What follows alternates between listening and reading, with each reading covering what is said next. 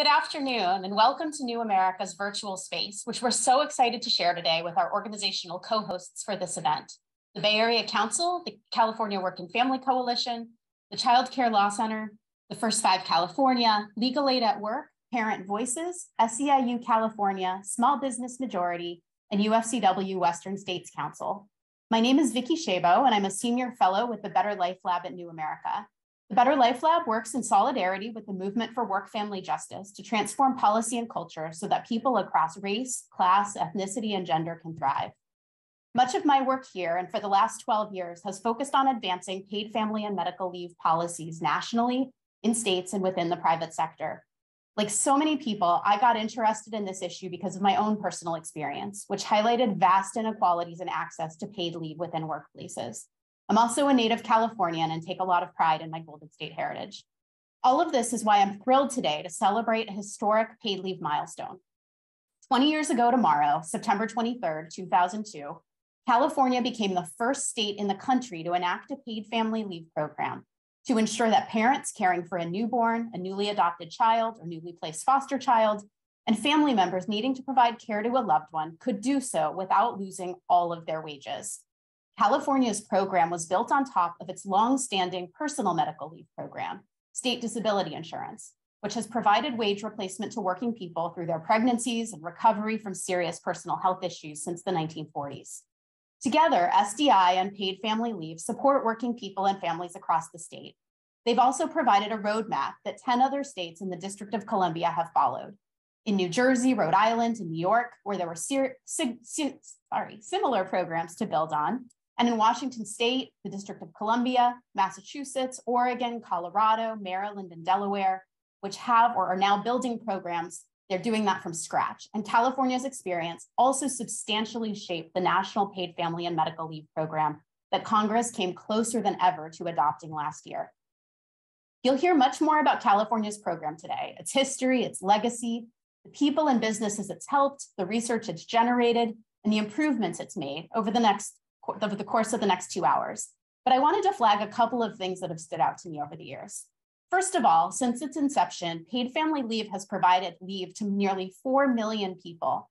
Each of these represents a chance that someone had to hold a new baby's hand, comfort a loved one through a scary or serious personal health circumstance or other circumstances. And another 11.6 million people have taken leave for their own serious health issue: cancer, heart attacks, strokes, broken bones, and pregnancies. California's program's been studied a lot. Research shows that people take paid leave and come back to work. This goes especially for new moms and women who are most often providing care to their loved ones. But it also tells an important lesson about men in care. Because of California's paid parental leave benefit, men are now significantly more likely to take leave. When California's program started, men were about 17% of all new parents taking leave. And now more than 40% of paid parental leaves are taken by men. That is a huge shift, and it's made possible by the interaction of policy and culture. We know that California's program, as first passed, was imperfect, and that the state story is also one of progress and change. And this continues even now today, as the governor has a bill on his desk for a signature that would expand paid leave in the state. Former President Bill Clinton said on the occasion of the FMLA, the Federal Unpaid Leave Law's 20th anniversary, that laws are breathing, living monuments that are meant to change with the times. And California advocates and lawmakers have ensured that that's true. We'll hear much more about this from our three panels: lawmakers and staff who have crafted and improved the program, researchers who have studied it, businesses, workers, and advocates who are among those that have directly benefited or served people who have benefited from the program. In a moment, I'm going to turn the floor to my friend and colleague, Jenya Cassidy, the incredible, tireless executive director of the California Work and Family Coalition. But first, just a little bit of housekeeping. We encourage you to post on social media using the hashtag #CAPaidLeave. We encourage you to answer questions that we'll have in the Slido poll and to comment there for questions, and that's how you'll get questions to our panelists. We are recording the event, so you can watch it again later or share it with colleagues. And thank you for being here. We wish we could be in person for this virtual celebration, but we're so excited to have people from across the country that want to come together to celebrate and learn from California's experience. And now I'm pleased to turn it over to Jenya Cassidy of the Work and Family Coalition for a brief overview of the paid leave program's history and our sincere appreciation for its champions. Jenya? Thank you so much, Vicki, and thank you for your tireless work over the years. We've just all learned so much from you. And thank you to all of our state and national partners who helped put this event together and are working with us in California on equitable paid leave for all. Um, so the first slide you see is us celebrating a victory a few years ago. My name is Jenya Cassidy, and I'm the director of the California Work and Family Coalition. And for those of you who don't know us, the coalition is an alliance of organizations that led the campaign to win paid family leave 20 years ago. Right now, we still continue to work on paid leave, of course, and all the ways that people have time for themselves and their family. So before coming to work for the coalition, I worked in a hospital as a union rep, and I got to help nurses and other hospital workers navigate the FMLA, the unpaid leave law. When they had a new child or they needed to care for a family member or take time for their own serious illness. But I especially remember one nurse who really needed a lot more time. We just didn't have as much time back then, and she needed a lot more time after having twins due to complications and postpartum depression. In 2005, a year after Californians could access their paid leave benefits, I had twins myself and was thinking about how much easier it would have been for that nurse and so many other workers if we had paid family leave at that time.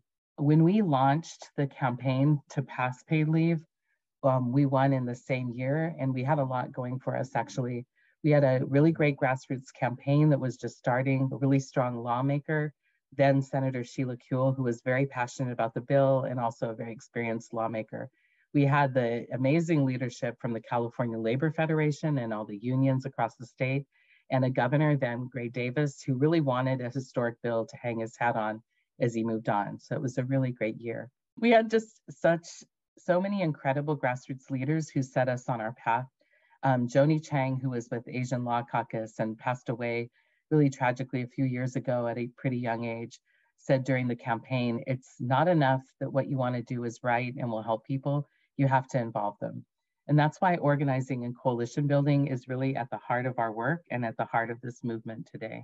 So it's also why we're part of, the coalition is part of the National Family Values at Work Network, which started really soon after paid leave passed in California, because if it was possible in California, it could happen state by state and then really set a tipping point for the national paid leave at some point. So Family Values at Work supports grassroots efforts, and I think being part of this network connected to other state coalitions has really enriched us. And it's actually just made our forward progress in California over the years possible. So as you can see here, we learned really early on that passing paid leave was only going to be the first step. When we passed paid leave, of course, there were some compromises in our law, and we also learned a lot about what was and wasn't working about the law. So we worked to improve our law every year, and we've stayed together and worked to make it more equitable, expanding the definition of family, winning job protection, and this year, really fighting to make a very, very impactful change in wage replacement, which is something that you'll hear mentioned today. So this is just a picture of coalition members having a regional meeting, probably pre-pandemic. And I just want to say I'm really incredibly proud of the work we've done collectively, not just the coalition, but coalition and partners across the state, and really national partners all over the country to make paid leave a reality in people's lives. It's something that I found in all these years of working, that not one person doesn't care about time to care for themselves and their family. So I'm really, really proud of the work we've done this year with a lot of new partners. Over 400 organizations across the state have stood up to fight for higher wage replacement rates for family paid leave and SDI, the bill that Vicki mentioned that's on the governor's desk right now. It definitely takes all of us working together to win truly transformational change. And I want to just take a minute to thank key leaders who've been with us along the way and are with us today. First, this is just a list of our coalition members currently, and I just want to thank them. I just feel very honored to work in unity with all of you for so many years. Many of you are in the program later today and will be able to hear directly from your experience on working on paid leave. Next, I'd like to just start recognizing some of the incredible leaders and champions who helped advance California paid leave over the years and just made incredible contributions. So Angie Way, co-chair of Governor Newsom's paid leave task force, helped push for SB 1383, a really monumental bill that helped with job protection. She was also with the California Labor Federation during the very first fight for paid leave. Ann O'Leary, former Chief of Staff for Governor Newsom and really a longtime champion of equitable paid leave at the state and national level. Jessica Bartholo, great friend and great advocate for paid family leave right now, working with Senator Skinner as their Chief of Staff, doing great work. David Chu, who is a former assembly member and authored really innovative family leave policy and other family-friendly policy, and worked on a landmark bill that would help with language access for EDD. We just really appreciate working with David Chu. Ellen Bravo, founding director of Family Values at Work, just incredible leader of national paid leave work. Irma Herrera, who was the former ERA director and worked with us on the very first collective that fought for paid leave. Josie Calipeni, Family Values at Work director, who's just incredible innovative leadership on paid leave right now. The National Partnership for Women and Families has been with us from the start, even way before that, really at the start of the FMLA. They're just an incredible foundational group. A Better Balance fights for so much equity in paid leave and also is a great source of information if you're curious about how all our paid sick days and paid leaves laws work. CLASP has been an incredible partner on research and organizing. Lisa Gardner, as was formerly Senator Jackson's Chief of Staff, and you'll hear from Senator Jackson later today. And she played a critical role in extending job protection, which ended up being a really long fight. Now we have it for 6 million more Californians, thanks to Lisa and all the great work. Also Jennifer Richard, who you'll hear from, worked with Senator Jackson, now with Durazzo, but you'll hear from her later, but also incredibly with us from the beginning. Lorena Gonzalez, now California Labor Federation, has just been doing so much both behind the scenes and upfront on paid leave, and we appreciate her leadership and glad she'll continue in her new role. Netzie Firestein, I mentioned earlier, obviously foundational to this work. Pat Hsu, formerly of Legal Aid at Work, and also the Department of Labor during the Obama administration. She was part of that first collective. Patrick Henning, former EDD director, who was just a great friend to the advocates and a great friend to labor and has been a great friend to paid leave. Noreen Farrell, ERA, part of the very beginning and doing incredible work leading Stronger California, a great network across the state. Senator Scott Wiener, he authored San Francisco's groundbreaking ordinance to provide 100% wage replacement for baby bonding in San Francisco. Great friend. Supervisor and former state senator Sheila Kuehl, obviously foundational to this work. Marika Yoshihara, Selah, has been really great with all of our work expanding paid leave. We couldn't do much of this without her. Wendy Chun-Hoon, former Family Values at Work director, now with the DOL. Really proud to have worked with her. Next slide. So we have more incredible leaders that are joining us today in many cases. So the Secretary of California Labor and Workforce Development, Natalie Palugai, is just like her predecessor, Julie Chu, she's championed innovative and community-centered outreach to connect families to paid leave during COVID. And we really appreciate that so much. Assemblymember Buffy Wicks has this incredible bill that would extend paid leave to, or extend family leave to more families. Assemblymember Rendon, Kevin Kish, director of the California Civil Rights Department, Assemblymember Cervantes, Latino Caucus chair, Senator Gonzalez, Latino Caucus vice chair, Chris Perry, who is the former senior advisor to Governor Newsom and co-chaired the PFL task force and has a long history on a lot of great issues we care about. Senator Atkins Pro Tem, her whole office has been really helpful to us. Senator Skinner, of course, super helpful with everything around paid leave and other issues. Attorney General Rob Bonta, former assembly member, my neighbor, well, at least down the street. It's his birthday today, if you want to wish him a happy birthday on Facebook. Supervisor Connie Chan, the San Francisco supervisor, who also authored the family-friendly workplace ordinance amendments, and she's been a great partner on these issues. Nancy Farias, director of EDD, we really enjoyed meeting with her on some issues recently. And Melissa Stone, director of Disability Insurance Branch of the EDD, who we meet with regularly to share what's happening in the field. We also have Maurice Emselian, who's the Senior Advisor of Labor Work and Workforce Development and has been a longtime labor rights advocate. Mary Hernandez, Deputy Secretary for Legislation, Labor and Workforce Development Agency, and David Rattray, my friend, retired CEO and president of Unite LA. Also, Representative Judy Chu, who as a US representative has just been really great on paid leave in her district and across the country. And of course, there's actually so many more that I'm just thinking of, some who are speaking today, like Representative Gomez, et cetera, who you'll hear from.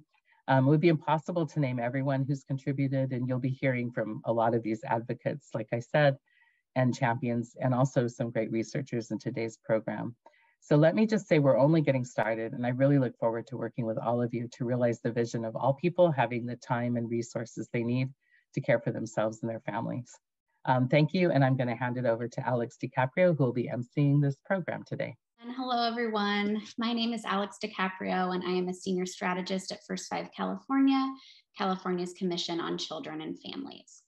First up today, I have the pleasure of introducing California Governor Gavin Newsom and First Partner Jennifer Siebel Newsom. Paid leave champions themselves, they took time out of this very busy bill signing season to provide us with recorded remarks on what 20 years of paid leave has meant to working families in California. As many of you will recall, Governor Newsom campaigned on what he calls a parent's agenda with an expansion of paid leave at the forefront. And his goal was an ambitious one, that by the end of his term, all babies born in California will be able to spend their first 6 months of life with a loving parent or caregiver, establishing a foundation for life success. One of his first actions as governor was to create a paid family leave task force to provide recommendations for how to achieve this goal. And I'm so proud to say that in 2020, we achieved step one of the recommendations, expanding job protected leave to 6 million more Californians through the governor's passage of SB 1383 by Senator Jackson, who we will hear from today. We are so excited to be working with the governor and the First Partner on the remaining task force recommendations, including increasing wage replacement rates to 90% for low-income earners, and look forward to the day when paid leave is accessible to all California workers who need it. Without further ado, Governor Gavin Newsom and First Partner Jennifer Siebel Newsom. 20 years ago, California passed a first-in-the-nation paid leave program that has helped tens of millions of families take much-needed time to bond with new children or care for seriously ill or injured family members. And since it was created, the state has continuously worked on the program, but we wanted more for Californians. We wanted to ensure that every working person in the state can fully benefit from the program. Everyone should have time after giving birth to bond with their child, to start the healing process, to learn their child's rhythm and needs. And every working person should have time to care for or help their loved ones get the care they need, regardless of gender, sexuality, or relationship. Yeah, that's why in 2019, we launched the Paid Family Leave Task Force to identify how we could make Californians' paid family leave program even better for more Californians. And that includes some of you, many of you, in fact, at this event. The task force provided recommendations to ensure that paid leave truly benefits all working people, leading to a substantial expansion of job protections under the California Family Rights Act, so more families have job security and can benefit from these programs. Our nation-leading paid leave program is family and small business friendly, and it creates an equitable and inclusive model, we believe, for the rest of the country. California's work on paid leave is complemented by our efforts to close the wage gap, our investments in early childhood, and our commitment to improving conditions for working people and their families. So with all of these efforts and the policies we've innovated right here in our state, we're building a stronger and happier California and creating at the same time a model for others to follow. So thank you all for the roles you played in California's paid leave program. Cheers to 2 decades and many more. Next up, we are thrilled to be able to share a message provided by the Speaker of the United States House of Representatives, Nancy Pelosi. A lifelong champion for women, families, and caregivers, I cannot think of a better person to help us kick off today's celebration. Speaker Pelosi led the charge to ensure that paid family and medical leave was part of the final Build Back Better package that passed the House of Representatives last November. And over her entire tenure as the Democratic leader and speaker, she has brought issues related to women, children, and families into community and national conversations. While many of us were incredibly disappointed this year when the National Paid Family and Medical Leave Program dropped out of the Senate negotiations, we know Speaker Pelosi, along with House Ways and Means Chairman Richard Neal, continued forcing a dialogue even after others had given up. And for that, and for so many other things, we owe her a huge debt of gratitude. While we don't know when the United States will join every other industrialized nation in adopting a paid leave program, one thing we know for sure. When it does happen, and it will undoubtedly be in large part to Speaker Pelosi's tenacity and unwillingness to settle for anything less than what our families deserve. And now, Speaker Nancy Pelosi. Good afternoon. As Speaker, it is my privilege to bring warm greetings from Democrats in Congress as Californians proudly celebrate 20 years of paid family leave. Thank you to the coalition of tireless advocates who have put together this wonderful event and who continue to guide us forward. 2 decades ago, the working families of our state made history, winning the country's first ever family leave policy. And in the years since, California has remained a model for the nation, paving the way for other states to follow our lead, while continuing to expand and strengthening the transformative achievement. Indeed, the fight is far from over. House Democrats are waging a battle to win paid family leave nationwide. Last year, we proudly voted to ensure no American has to choose between paying rent and caring for a loved one. We will not relent until paid family leave is the law of the land from coast to coast. But we can only get so far through our inside maneuvering. We also need your outside advocacy and mobilization. Thank you for knowing your power and for devoting your time, energy, and talents to this fight. Congress and the country are grateful for all that you have achieved and for all you continue to do. Best wishes for a lovely 20th anniversary celebration, and thank you. Big thanks to Governor and First Partner Newsom and Speaker Pelosi for those inspiring and grounding remarks. We are now going to shift our attention to the 3 incredible panels we have for you today. And as a reminder, we will be using Slido to submit questions. So Slido is the box located to the right of the video. Throughout today's event, we'll also be asking a series of polling questions to get to know our audience, which we would love for you to participate in. These polls can also be found in the Slido embed. If you have any questions or issues, please contact events@newamerica.org. Okay, we are thrilled to have Eleanor Moeller, a labor reporter with the news organization Politico, to moderate our first panel, Celebrating Legislative Leadership and Progress. A DC-based reporter, Eleanor describes her passion as vividly illustrating economic policy and its effects on real people. She has written extensively about paid leave and childcare, as well as organized labor, unemployment insurance, workforce development, wages, inflation, workplace safety, and a multitude of other work-related issues. Over the next 30 minutes, we're excited to dive into the history and politics of paid leave policy as it developed in California and the implications the state's policy has for the country. Take it away, Eleanor. Thank you so much for having me, and thank you so much for that lovely introduction. Nothing more to add, really. So I'm going to go ahead and introduce our panelists. We've got Representative Jimmy Gomez, who is, of course, a member of Congress from California's District 34, which includes Los Angeles. He's also a former state assembly member. And throughout both of these roles, he's championed paid leave, from authoring improvements to California's paid family leave program to being a key member of the powerful House Ways and Means Committee, which passed paid family and medical leave for the first time last year.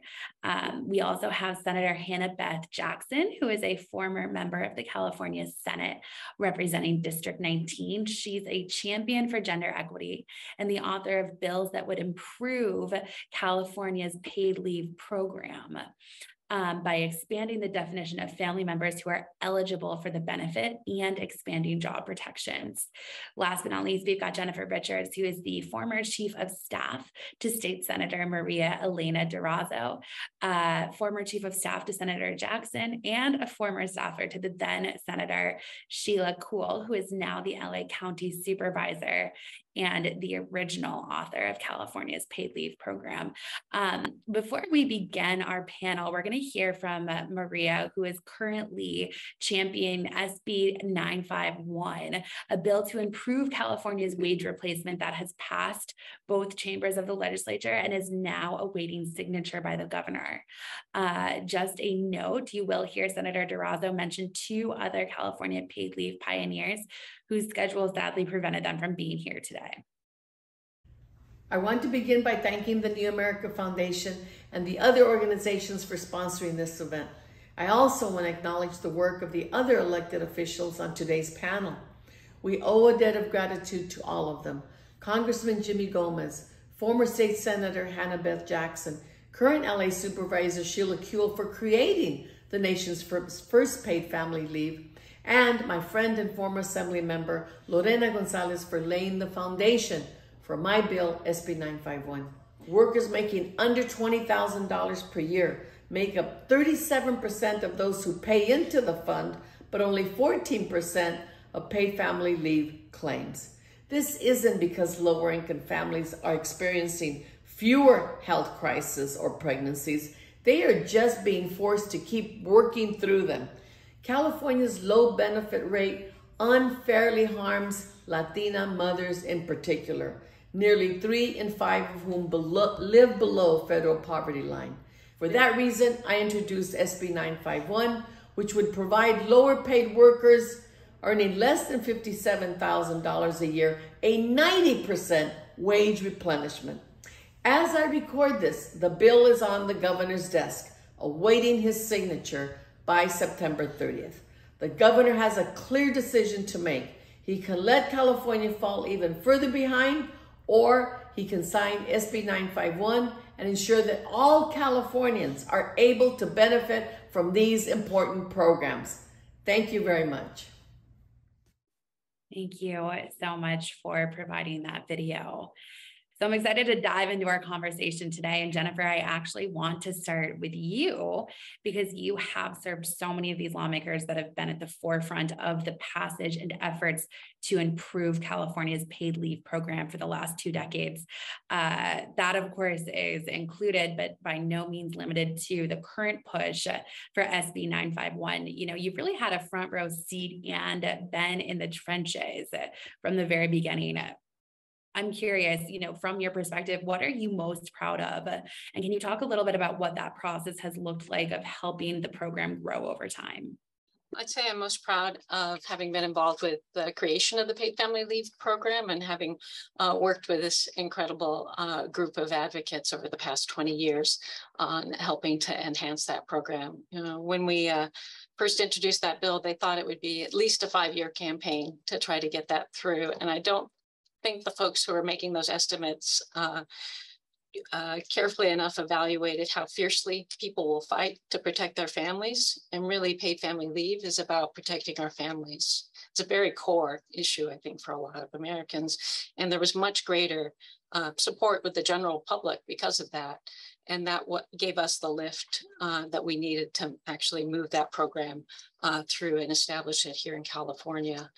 And over the years, we've worked to improve that program to serve the needs of more and more Californians. When you staff a bill, you hear very quickly praise and gratitude for it going into law. And then shortly after that, concerns about things that it's missing, the people that don't benefit, that folks feel that they should have benefited from it. And we heard right away after paid family leave went into law about additional family members. I got a very compelling letter from a sister who had gone and spent weeks with her dying brother to care for him at the very end of her life, and how, though she paid into the program, she was not able to access the benefits for the need that she had to care for her family at their time of need. And that's and years later, with Senator Hannah Beth Jackson, that law was changed to expand to cover more family members. And I know Assemblymember Wicks has legislation to cover even more family members through our family of choice, which is particularly important to the queer community. And And likewise, we also heard about the need for low-income Californians to be able to access this benefit program. Currently, if you're a full-time minimum wage worker, you take a 40% cut in pay to access this benefit. And a lot of folks just can't do that. So they narrow the amount of time that they're out, not to meet their family's needs, but just to survive so that they can put food on the table and keep their apartments. But they're paying for this benefit just like all other Californians. And so it's been important for us to continue to press to enhance the benefit for those low wage workers. Absolutely. Representative Gomez, I want to go next to you. I understand that you are joining us from your own paternity leave. Yeah, no, I am. It's definitely been an experience. I've learned a lot since my wife became pregnant, and we during those few months, those 9 months, and then plus the birth of the child, and then just kind of what they call the fourth trimester, and a lot of the challenges. And it is challenging under the best circumstances, having the resources, having the income, having health insurance. All of that makes it, having children and take care of children extremely challenging. And we're quite fortunate. And I just try to remember how my mom did it when she had 6 kids, worked minimum wage jobs, 4 to 5 a week to make ends meet. And they got by, but it's not about getting by. It's really about making sure that the mother is healthy, the baby is healthy, and the family is better off in the long term. So it's been eye-opening on some respects. I learned something about postpartum preeclampsia, which I had no idea was a thing, and it often is undiagnosed. And most women, I think there's some staggering statistic of the number of women that die after birth is because that's not caught. So, and there's very limited research on it. So it's something that it's made me kind of think about things a little bit differently, but we definitely need to broaden and strengthen paid family leave for everyone, especially to make sure that especially for the lower income individuals that don't have the resources in their savings accounts in order to hire doulas or nannies or caregivers to help them get by in those difficult times. But I think this is a celebration of the 20 years of the passage of the paid family leave in California. If it wasn't for that program, we wouldn't be having the discussion now about a national program. This is, and I think that California should be proud of it. And it was not a perfect program. We had to kind of think about it and see how people used it and how employers used it, and then started tweaking it over the years, right? Legislation isn't perfect when you first pass it, and it's never perfect. What you're doing is you're tweaking it along the way. So everybody from Hannah Beth Jackson to my bill, AB 908, everything has been to how do you make it better and more accessible and have the impact that you want. So we're on our way here in California. I'm glad Maria Elena has taken up the mantle of higher wage replacement. And we were going to try to do that throughout California. When I got to Congress, nobody was talking about equity. We've been talking about equity for over, at least since I got elected to the state assembly back in 2012. Got to Congress in 2017, and I talked about equity, and people looked at me like I was crazy. So it is how we build broad-based support for any kind of policy, but especially for paid family leave, where we really do want to have the people at the lower runs of the economic ladder get those direct benefits. So people should be proud of what we've done. Let's keep moving forward and then use what we've learned in California to justify why we need a program at the federal level, because we know what we're better off today than we were back in the early 2000s. Yeah, you touched on this a little bit, but I'm curious, one of the things that you've championed has been a higher wage replacement rate. How does that, address all of these issues of equity that you speak to when it comes to, racial, ethnic, and economic parity?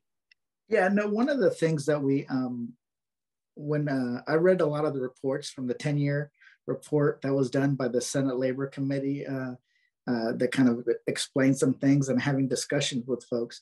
And it's pretty much we described it as a 3-legged stool: job protection, making sure people can go back to the job that they had, the wage replacement, right? and knowing about the program. A lot of people still don't know about the program. So wage replacement was one of the barriers.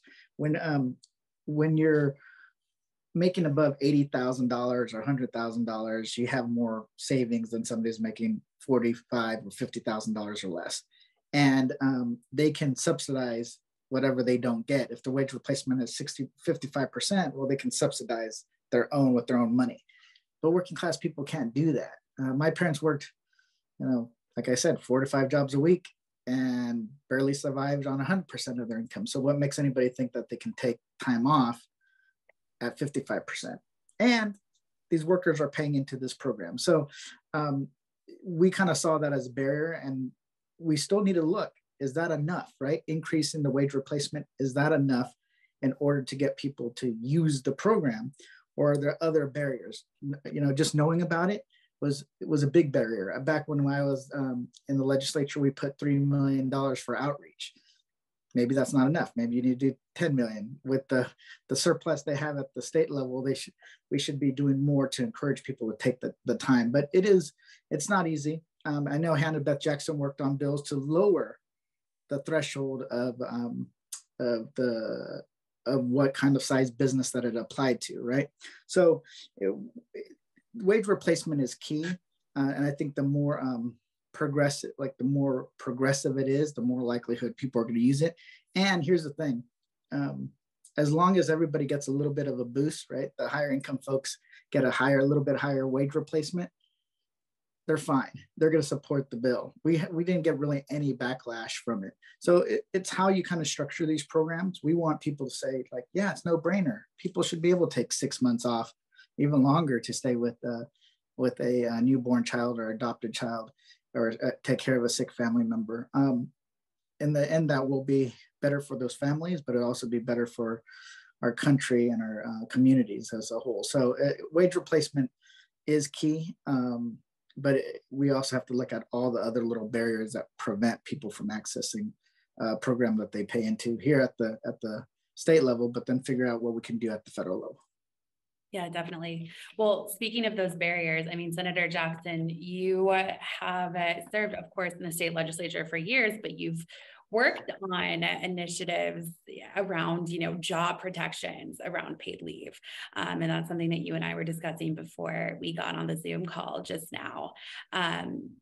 Your work succeeded in a huge way in 2020 when the California Family Rights Act was amended to cover workers in smaller businesses, which extended coverage to 6 million more workers.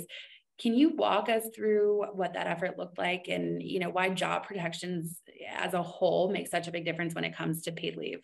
Sure. Well, part of it is that, as Jimmy mentioned, and congratulations on your new status. I want to just point out how wonderful it is when men participate in those particularly early moments and early months.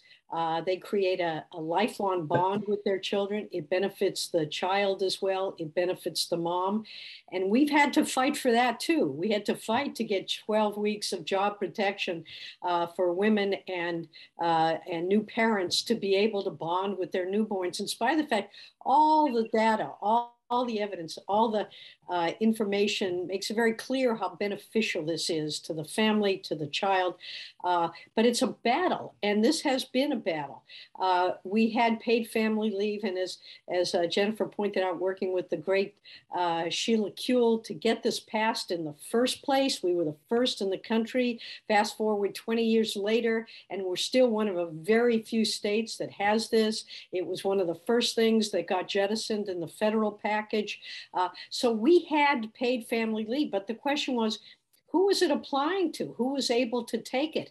And one of the things that we discovered when I introduced SB 1383 was, first of all, the definition of family. The 21st century family is very different than the 19th century family or the 20th century family.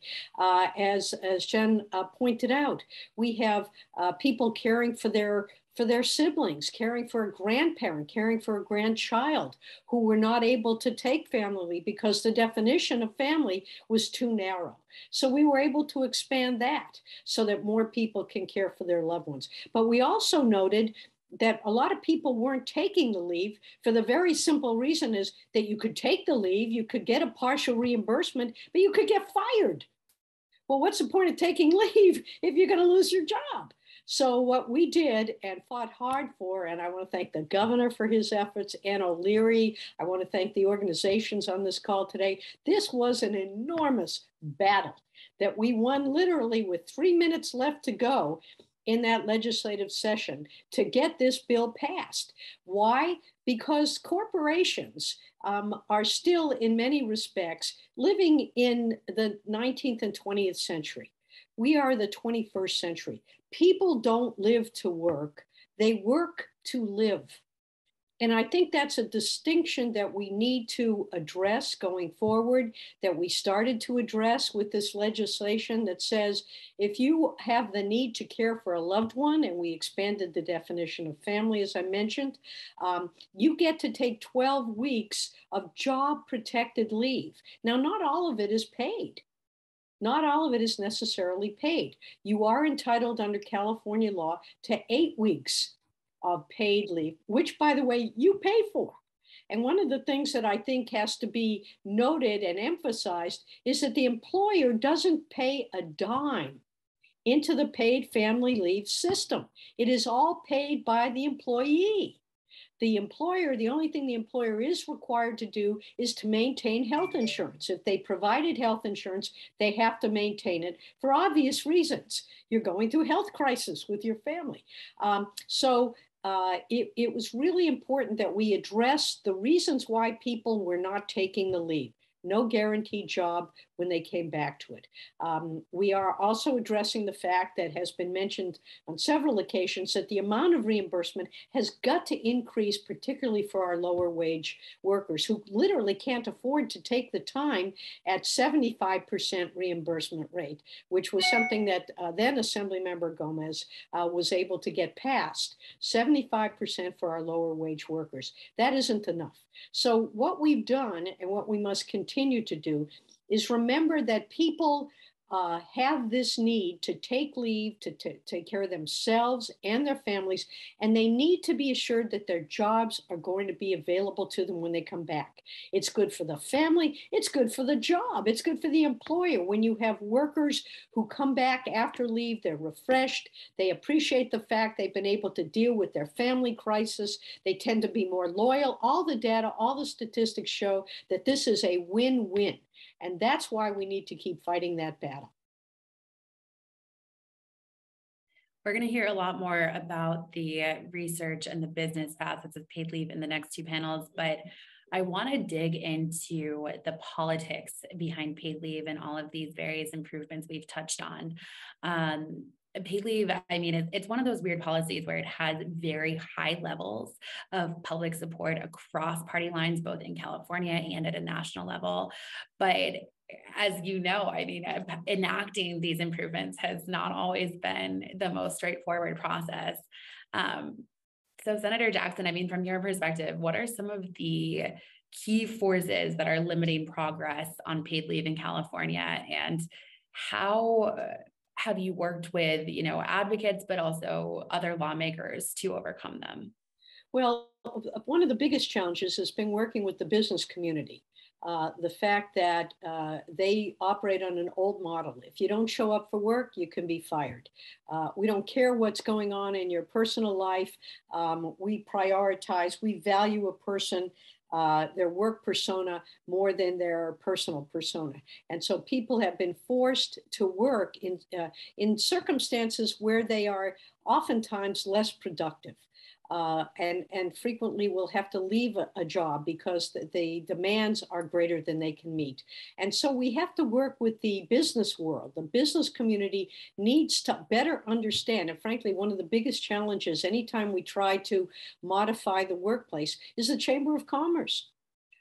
They come to us with an old model of work, and it's very difficult to get flexibility, very difficult to get them to recognize that they really benefit when you have workers who are happy, when you have workers who are fulfilled, when you have workers who can take care of the other part of their lives. They're better workers. They're more efficient. They're more productive. They're more loyal. I mean, and I'm assuming that we'll see that in the next couple panels.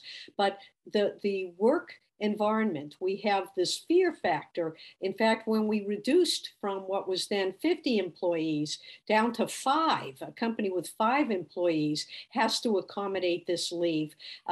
Working with those people, recognizing there are ways to make this work rather than just to say no or just to say, I need to get rid of that employee. To be able to work with these companies, ultimately they discover that it is a benefit to them. So changing the discussion, changing the framework for the work of the future and of the present has really been part of the challenge. And the power, frankly, of groups like the Chamber of Commerce, some of the business community that is opposed to these kinds of reforms has really been the most daunting task. But when we have groups like those that are here today, when we have determined legislators like Sheila Kuehl, like Jimmy Gomez, like Buffy Wicks, like Maria Elena Durazo, and many of those that you listed early on in the front of this discussion, we are able to make those changes. And of course, got to give credit to the governor and the first partner who made this a commitment of theirs coming in the door. And you know,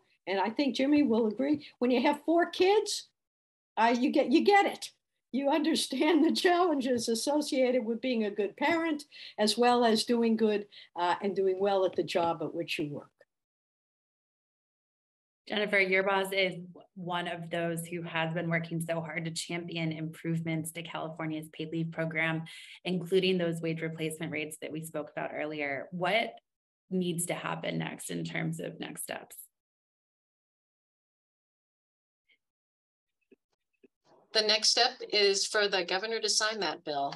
It would provide 90% wage replacement for lower wage workers, those earning, roughly less than in the mid 50s and below, and all other workers would see 70% wage replacement. So it would be a bump up for all Californians taking paid family leave and a tremendous benefit. And he has 8 days to sign or veto it. Is there any kind of effort underway to sway him to sign the bill? We're asking everybody to reach out to the governor's office, to tweet about it, to post on social media, to make sure their support for the measure is known. Gotcha. Zooming out to a federal level, Representative Gomez, you worked closely with House Ways and Means Chair Richard Neal, as well as, House Speaker Nancy Pelosi, to ensure that paid leave was included in that Build Back Better iteration that passed last November. Wow, I can't believe it was in November. But progress was stalled, as we know, mostly by, one Democrat, he who will not be named, and all of the Republicans in the Senate. I'll phrase it this way. I mean, what do you think the people who are standing in the way of paid leave don't understand? And what is the best way of, conveying that to them? Well, I learned in my days in the legislature that oftentimes elected officials use policy as an excuse of how they're voting for something, but politics is the reason why they're voting for something. And in order to kind of get down to the political reasons, you got to swat down any of their excuses.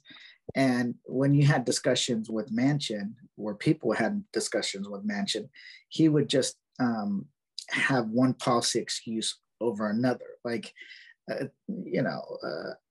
People are going to use the time off to go hunting. Well, it's it's kind of hard to pretend that you had a kid or not, right? Or that you're pregnant or not. So it's a lot of those excuses, they just don't hold any water. So you have to knock them down in order to isolate, okay, what's the real reason? Is it is the business community your state, or you just don't believe in it? And it seems like for some members, they just don't believe in that concept, right?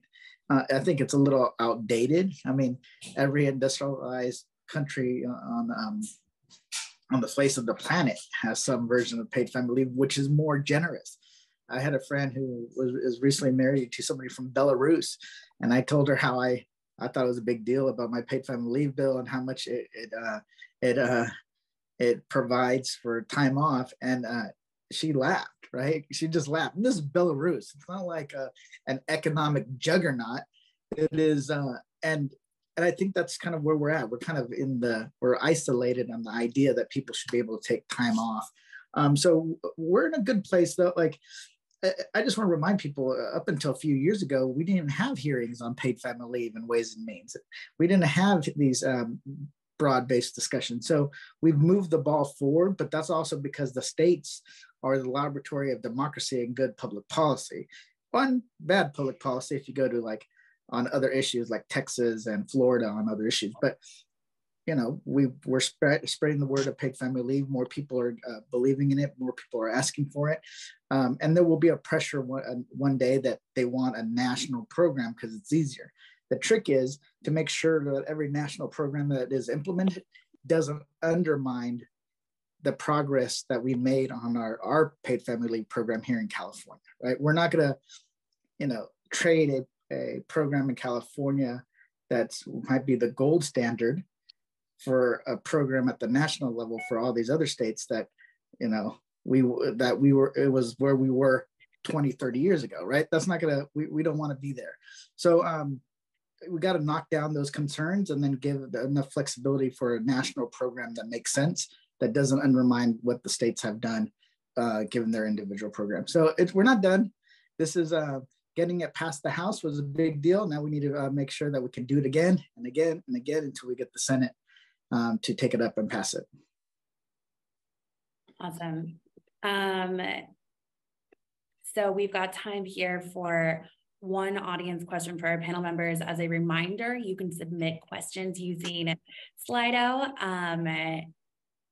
Let's do this as a popcorn round because I would love to get everyone's 2 cents in.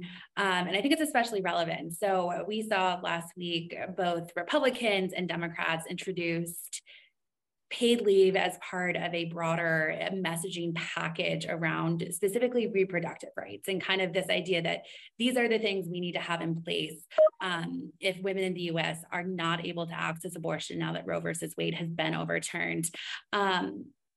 Let's just start with you, Jennifer. I mean, how does paid leave connect to reproductive rights? And how has that Supreme Court decision really affected the conversation around paid leave? Well, there's a very strong link between paid family leave and maternal and child wellness. Without paid family leave, people have to make a very difficult decision about how much time, despite their doctor's recommendations. Some people are taking less time off prior to the birth of their child because they simply can't afford it, or because they're hoping that maybe they can squeeze out a couple weeks with the baby after the baby's born. And when they make they're put in that devil's decision, they're placing their own life at risk and the child's life potentially at risk there. And when people have robust paid family leave benefits, they're more likely to take the early care that they need. If they need bed rest before birth, and have time to recover from childbirth. And Representative Gomez talked about the risk that still is present for women after a child is born, and how important that post-birth period is for care for the mother. Paid family leave can be used for accessing the doctor's care. It can be, it's very important to families. And also knowing that there are weeks available to bond with that child after the child comes into your life is very important. Mothers are more healthy when their partners take leave to help with the baby after the baby's born. The whole family overall does better because of paid family leave. And we have to look, if we care about reproductive choice, we should look at the whole panoply of reproductive health issues and concerns for women. And this is definitely a strong and important part of that. Senator Jackson, we'll go next to you. What's your view of how, reproductive rights overlap with paid leave? Well, I think it's really important that we shouldn't use paid leave as an excuse to deny women the right to reproductive choice. I think that's critically important. And I should say, if a woman does wish to go through with a pregnancy, there certainly should be those options available as a matter of fact. It's a question of respect.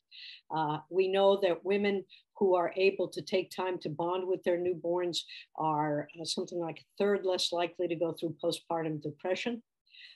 We know that their mental health improves by their ability to provide that nurturing. We know that the infant benefits. We know that having a partner share the experience, a non-biological parent, but who is still a parent, it creates a lifelong bond.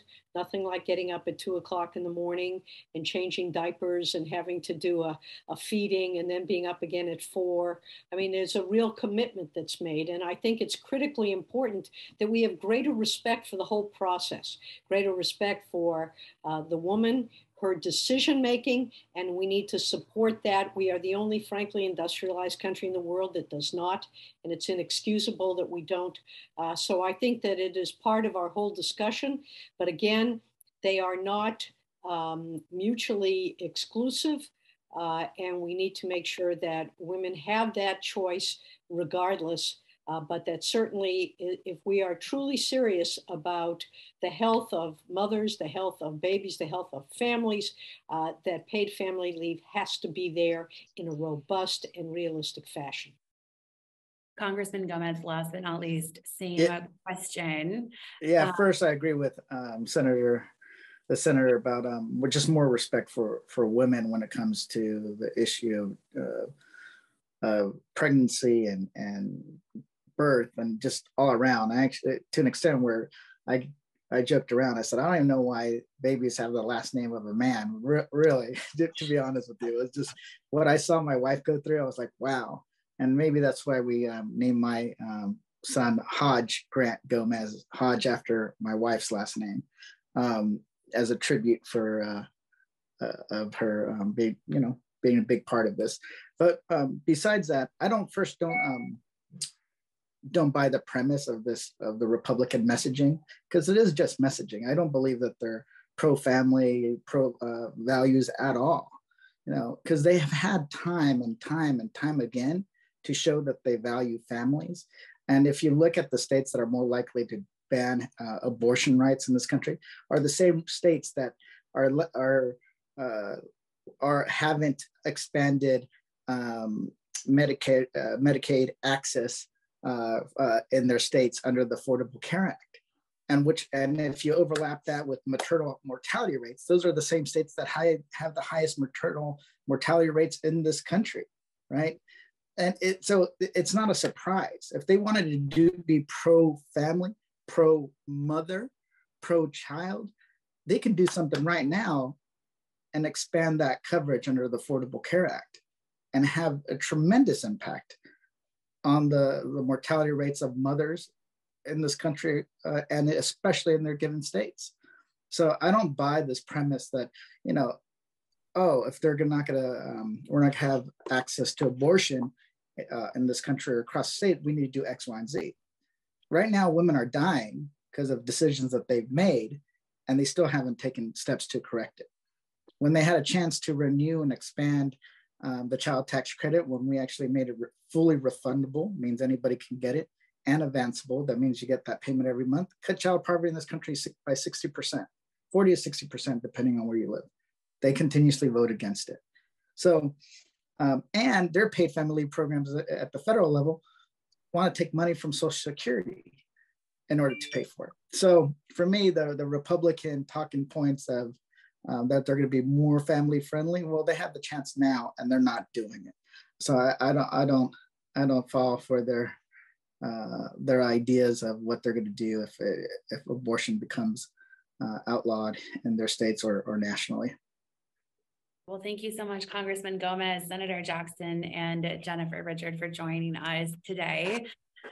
That is the end of our panel. It could have definitely, I think, gone much longer, but we are at time. So thank you so much for participating, and everyone watching, thank you for tuning in. What an incredible panel that was, and a great segue into our next round of speakers. I am now so excited to once again welcome Vicki Shabo, Senior Fellow for Paid Leave Policy and Strategy at New America's Better Life Lab, to moderate our second panel, Research-Based Lessons from California's Historic Paid Leave Program. Vicki is one of the nation's leading experts on gender equity in work. At New America, she focuses on charting a path to winning paid family and medical leave for every working person in the United States, no matter where they live or work or the job they hold. She works closely with lawmakers and advocates to win and advance policies in Congress and in state houses across the country. Over the next 25 minutes, we're going to dig into the evidence that California's paid leave program has generated, demonstrating positive effects on women's labor force participation, maternal and child health, reduced nursing home use, and dispelling any concerns about impacts on the economy. Pretty impressive. In this panel, several of the nation's foremost paid leave researchers will highlight the key findings from the research, including areas of improvement to increase accessibility and uptake. Over to you, Vicki. Thanks so much, Alex, and hello again, everyone. We have a packed panel with a short period of time today. We will barely do justice to the incredible body of research that's resulted from analysis of California's 20 years of paid leave. Early research showed the impact of paid leave on leave taking rates, on gendered patterns of leave and factors that increase leave taking among men, return to work for moms and caregivers, reduction in nursing home use and public dollars spent on Medicaid, SNAP, and public assistance, and on benefits and lack of harms to businesses. The research also shows where the program falls short and has helped to bolster improvements in California and more equitably designed policies across the country. I'm really excited to introduce the panel whose expertise reflects the importance of paid leave across the lifespan. So I'm going to briefly introduce the panelists and then we'll get right into it. First, we've got Will Dow, Professor of Public Health Policy and Management at the University of California, Berkeley School of Public Health. Next, Henry Lee, a neonatologist, a neonatal and perinatal clinician, Professor of Pediatrics at Stanford University. Jeff Belisario, Executive Director of the Bay Area Council Economic Institute. Maya Rawson-Slater, an Associate Professor in the Department of Public Health Policy at Stanford University School of Medicine. Pam Winston, Office of Human Services Policy, the Office of the Assistant Secretary for Planning and Evaluation at the U.S. Department of Health and Human Services, and Professor Douglas Wolf, a Public Administration Professor and a Professor of Aging Studies at Syracuse University.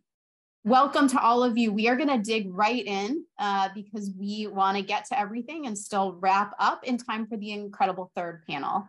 So Maya, I'm going to start with you, and we're sort of going through the lifespan here with the research.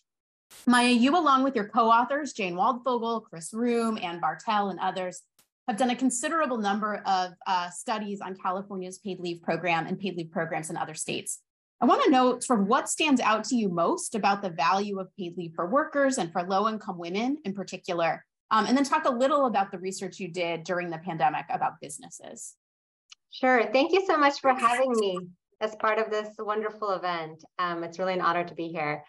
So yes, I've been studying the topic of paid family leave and the impacts of paid leave on workers, families, and businesses for about a decade now. A key takeaway that has come out of the big literature on this topic is that paid family leave has meaningful benefits for workers and their families, especially with regards to child and maternal health. And this comes along with no major costs or burdens for the employer. So for example, California's policy has been shown to reduce preventable hospitalizations during infancy, increase breastfeeding duration, and improve maternal mental health. The impacts on labor outcomes and career trajectories among women are a bit more mixed, but the bottom line is that there are no large negative effects, as some critics have suggested that there could be. In addition, we found that the introduction of California's program substantially increased leave take-up among disadvantaged families in particular. So that reduced pre-existing disparities in leave use along racial and socioeconomic lines. And then the other thing that we have learned is that employers seem to play an important role in the extent to which workers use the program. So for example, in California, there's a substantial amount of variation in paid leave take-up between workers who are actually similar on various characteristics, such as their wages, but they work for different employers. And so we think that this might happen for two main reasons. One is the extent to which employers provide accurate and useful information about the program to their workers. And two is the overall culture regarding leave use in that company. So I think one takeaway from this is that one way to increase access to and use of the program is by working more directly with employers and business groups to spread accurate and easy to understand information about the benefits and who's eligible for them and so on. And I think that's important in light of our most recent work on employers, which has found that the introduction of New York's paid leave policy, which was in 2018, did not have any detectable negative impact on small businesses in terms of things like their ability to manage their employees' schedules, turnover, profitability. And moreover, lastly, we found that small employers are actually overwhelmingly supportive of their state's paid leave programs, and the support has actually increased during the COVID pandemic. I'll stop here. Thank you so much, Naya. I really appreciate it. And we'll hopefully have a little time for back and forth here. Henry, I want to turn to you. You work with parents and babies in the NICU. I want to know, sort of from that vantage point, what value do you see for NICU families? What questions do you have that haven't been answered? And what work is left to be done? No, thank you so much for this opportunity, Vicki. Yeah, so as a neonatologist, I help care for babies in the NICU and many who are born preterm. And so they may be in the hospital for 3 to 4 months after birth. And as context, the United States has one of the highest neonatal infant mortality rates amongst developed countries in the world. And a large part of that is due to the US also having very high preterm birth rates, in which there are large disparities by social groups, including race, ethnicity. And so the implementation of paid leave program, the program in California, has been demonstrated to have led to a decrease in post-neonatal infant mortality rates. And so that just shows such a dramatic impact that can be had by such a policy. But so having that impact of infant mortality being reduced, you might also think that there has to be some other benefits that are sort of in the middle there. And so I think there needs to be further research in that regard, particularly for babies who are born preterm. And we know that being born preterm, a parent being at the bedside in the NICU can really help to stabilize their physiologic status. It will help the optimal provision of breast milk, which we know is critical for a preterm baby's health and for their brain development as well. So preterm birth occurring at a time, probably, of course, unexpected during pregnancy, might lead to an employer as well as the worker not necessarily being ready. And so accommodating that time off is very critical for a family to be engaged with their baby in the NICU. So for these reasons, paid leave programs help the mother and the baby, the family. I think there's still work to do in trying to see how we can implement these existing policies better for families in the NICU. Thank you. Yeah, so many stories about parents who just can't be there or who need to either decide to be with their baby in the NICU or be with their baby when they get out, or maybe not at all. So thank you for your work and for that. Pam, I want to turn to you. Your work has focused on the utilization of paid leave programs, and a few years ago, you did some really interesting qualitative research, in particular looking at low-income families. And I'm wondering what you have to add based on that work and your longstanding research on this issue. Yeah, sure. So our office conducted extensive focus groups and interviews with lower-income mothers, focusing on their time around childbirth. And most of the moms that we talked with used paid family leave, some did not. So we had some point of comparison. And we heard from the vast majority of mothers who took leave about what they perceived as really invaluable benefits in having at least some subsidized time off to be with their babies and to bond. They also talked about using the time to recover physically and emotionally. to address babies' healthcare needs, sort of touching on what Henry was talking about, and to just establish new family routines, develop some sense of stability of kind of a new normal, to establish breastfeeding that came up repeatedly, even though it wasn't one of the focuses of our study, and also to transition to pumping in anticipation of going back to work. Making childcare arrangements took time, and that was a critical use for the time they had off at PFL. And we kept hearing from mothers just about the idea of letting the baby get a little bit older before he or she had to go to non-parental care, which was a source of real anxiety for a lot of the parents we talked with. And then I guess finally just getting ready logistically and emotionally to return to work. They did say that paid family leave helped them make that transition back to work, and that took a little bit of time. Many said it was really hard to make ends meet on the partial wage replacement that paid family leave provided, but virtually all of them said that they very much valued having the subsidy. Some said that without the program, they'd have felt forced to quit work altogether because they felt that sort of having some time with their babies was a non-negotiable. And others said that without the program, they'd have ended up going back to work within weeks or even days. What was striking was that paid family leave appeared to have the greatest positive impact and importance for the lowest income mothers that we talked with. About 40% of our folks had household incomes under $25,000 a year. And also those with the least family support and those with the most physically demanding jobs.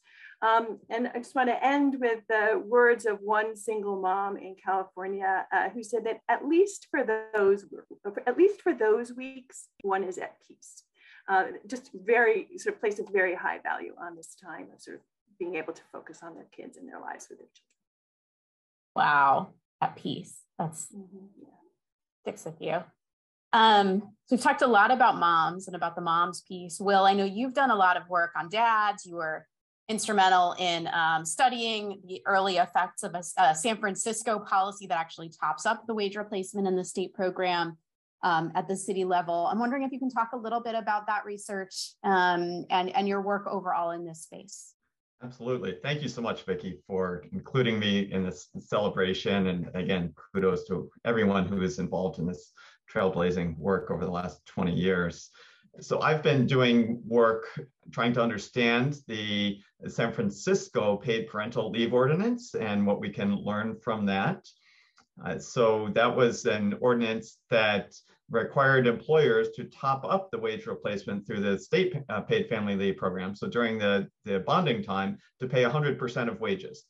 And this is something that's already been talked about, is the importance of raising that replacement rate for lower income families especially. And the first thing that we found is echoing what other people have said, that employers were strongly supportive of this, even though this was coming out of the employer's pocket. Employers are also members of families, and they strongly support doing this. And so that was really important, because we don't always get that message coming out of some of the employer organizations in this space.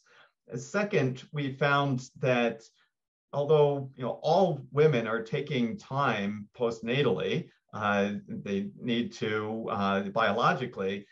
Not many men are, and we've seen that increase over time, as Vicki, you said in your earlier comments. But what we saw in this particular program is it enabled more men financially to take that time off to be home during the bonding period. And that's so important for the baby, for the mother, as well as to continue socializing the acceptability of leave taking. So I think that was really nice to see. Now, however, having said that, we do find that many of our lower income women in the Bay Area still do not have good understanding of the state benefits to which they're eligible. And this is especially true of lower socioeconomic status women. So we're seeing that still, even though this is narrowed over time, Black and Hispanic mothers are much less likely to claim the state paid family leave benefits that they're entitled to. So working Black mothers, for example, receive on average 3 weeks fewer of paid parental leave. So at minimum wage, that's about $2,000 of benefits that they paid into the system for that they're not getting. And so there are resources out there to try to help families understand about this, what they're eligible for, but having a state level program, a navigator type program, could be incredibly beneficial for so many of these families that aren't getting the access that they need. And this is especially true of lower educated families, immigrant families, and others who are more vulnerable. And finally, what we learned in this work is that although the program works very well for formal sector employees, the state paid family leave wasn't designed to be well suited for those working outside of permanent formal sector jobs. And so many of our vulnerable families have tenuous attachments to the formal labor sector. So moving forward, I would really encourage us all to think more broadly about how to expand benefit eligibility for all new parents, regardless of their work sector. But again, thank you. This is a phenomenal panel today. Thanks so much, Will. So much to unpack in there and so much that's consistent with other research as well, the navigator point in particular. Some other research that's shown that it's like high road employers who tell their workers about the program and make sure they use it, which just reinforces some of the inequities that already exist in the structure of the program itself, and part of what folks who are hosting this event and others are trying to solve with some of the legislative changes. Doug, I'm going to turn next to you. We've talked a lot here about the parental leave portion. You and your colleague Kanika Arora studied the family caregiving portion, and in particular nursing home use. You're an expert in aging and caregiving. Wondering if you can talk a bit about your research findings and how this program works for families and people with their own health conditions and for caregivers.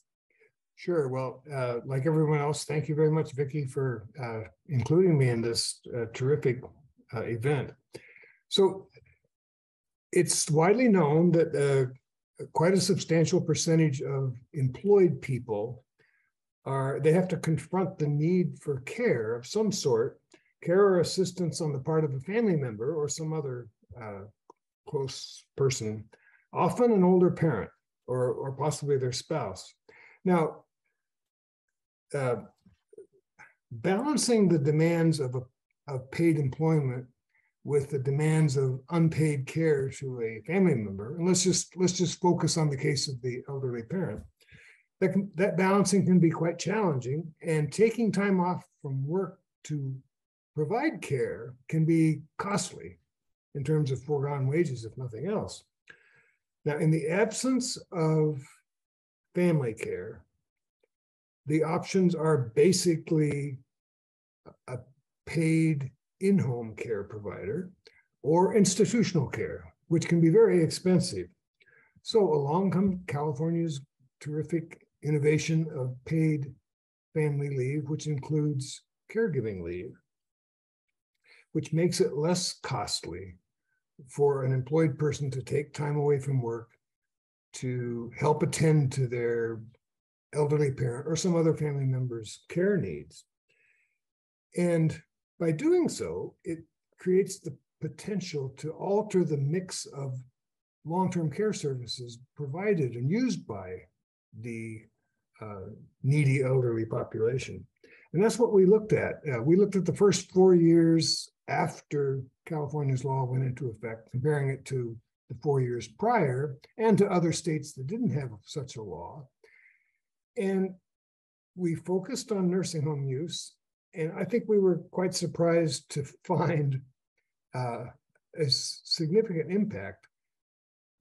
Now, it's going to sound like a small number. What we found was that on average, during those 4 years after California's law went into effect, the percentage of people 65 or above in the state of California who spent some time in a nursing home during a year went down by half or more of a percentage point.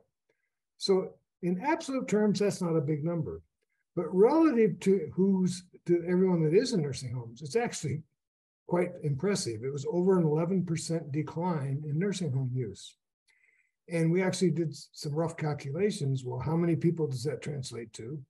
Well, it's over 21,000 people spending some time in a nursing home in a year. And that's enough to absolutely fill over 200 average nursing homes in the state of California. So it's impressive. So the message I would like to convey to the advocates and the policymakers in this arena is, we've heard from previous panelists about the many benefits to individuals, to workers and their families, and to the offspring of these people of paid leave. But there's also public benefits, and the ones I think we need to pay more attention to are possibly reduced Medicare expenditures, reduced Medicaid expenditures for long-term care in nursing homes, which can be very, very expensive. The cost of a week of time off with the replacement rates that California's program produces is much, much less than the cost of a week in a nursing home. And I think we need to be looking at this more and knowing more about it, and figuring out ways to encourage even greater use of this benefit. Great. Doug, thank you so much. Such important work there. And, we often hear from one of the things that opponents like to say is that this costs too much. And one of the things that I think a lot of us say back with the help of all of the work that you all have done is that this is a program that pays for itself and more, and that people are absorbing and the system is absorbing all sorts of costs right now because of the status quo. So Jeff, I'm going to turn to you, and you may be our closer here because we are running short on time, unfortunately. I'd love for you to talk a little bit about the work that the Bay Area Council did. Bay Area Council is a council of employers. So you come from the business perspective and the economic perspective here. I'm wondering if you can talk about the research and the 2 or 3 things that really stuck with you about business and economic impacts. And yeah. Of course. Thanks so much, Vicki. Really appreciate the opportunity to be here.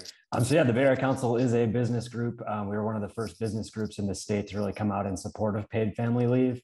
We sat on the governor's task force in 2019 and 2020, worked on various expansions that have since passed.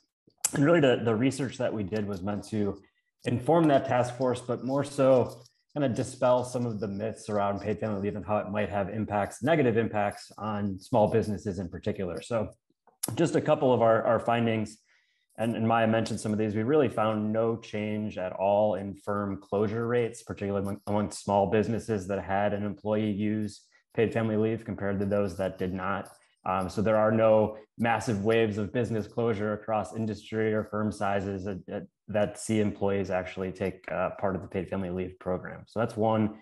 2, there's actually a benefit to businesses often. We actually found a 14% decrease in labor costs in firms that had an employee use paid family leave. So a lot of people talk about the need for overtime or the need to hire to replace, but actually that retention over time actually provides big savings for small businesses.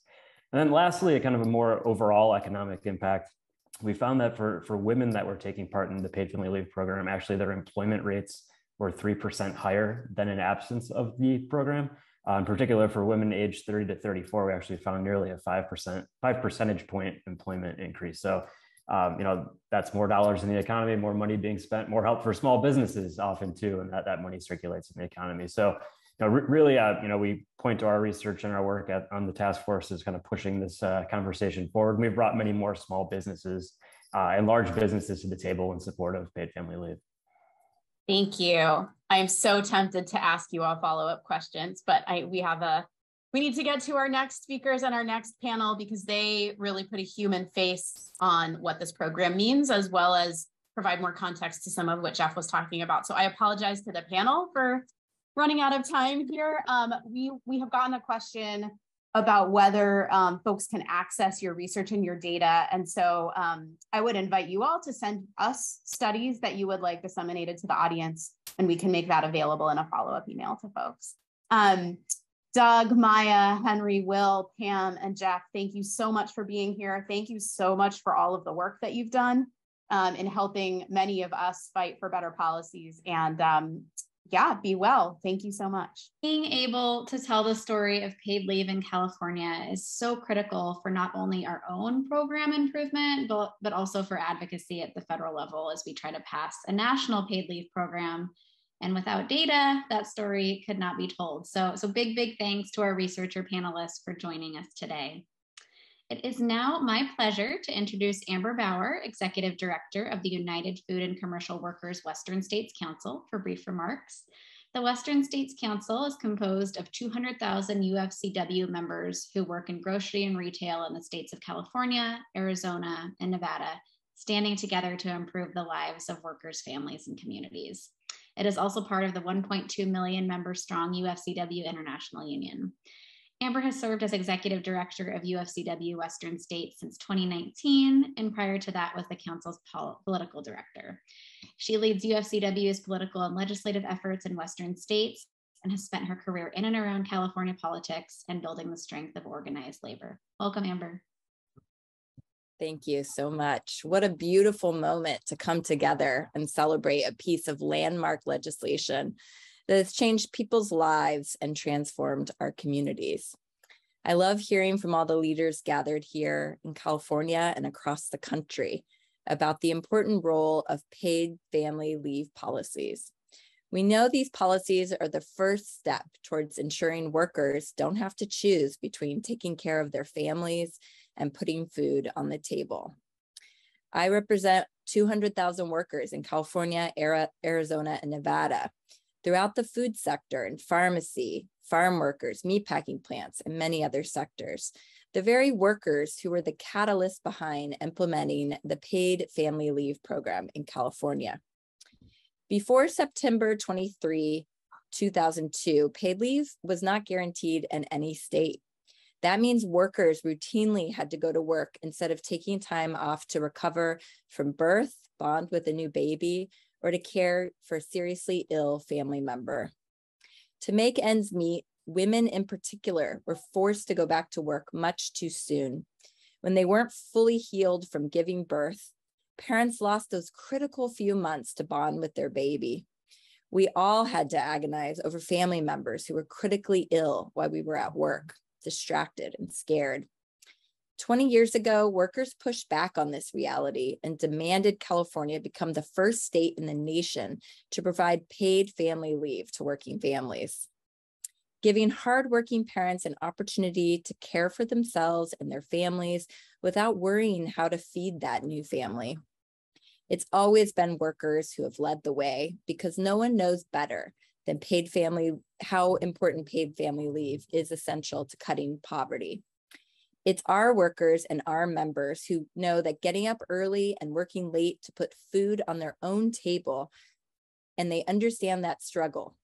We must protect these workers and their own families, honoring their sacrifice that keeps our economy running. 20 years later, it's clear that we must do much more to make paid family leave accessible. I was fortunate to have this program in place when I had my own 2 children. It was a privilege that I could financially make the wage replacement work in order to stay home, recover from childbirth, and bond with my babies. I also know exactly how it feels to wish for a C-section so you have a few extra weeks to stay home with your baby. I've been in work meetings when the daycare texts you because your infant is inconsolable and won't take a bottle. I know how it feels to see your baby wave goodbye for the first time as you hide the tears on your way to work. I combined my sick leave and my vacation time with paid family leave to stay home for longer than most moms get, but it still wasn't enough. California is lucky to have some time workers can use to take care of their families, but other states aren't as fortunate. Paid family leave isn't just a women's issue. Increasing access to paid family leave has the potential to transform our communities and our economy. We must view this critical leave as a human right. We must create a culture where parents are encouraged to take leave, and we must continue to fight for contracts that prioritize paid leave for all workers. The push for paid leave must be a movement that happens in every facet of our lives, our workplaces, our grocery stores, the halls of our capital. California can once again lead the country if we work together to make the paid family leave program truly equitable and accessible to all. Let us all be a part of the movement, expanding leave for all families, and to dream about what is possible. Thank you. Thank you, Amber. That was beautiful. The perspective and voice of your members is invaluable to these conversations, so we appreciate you being here.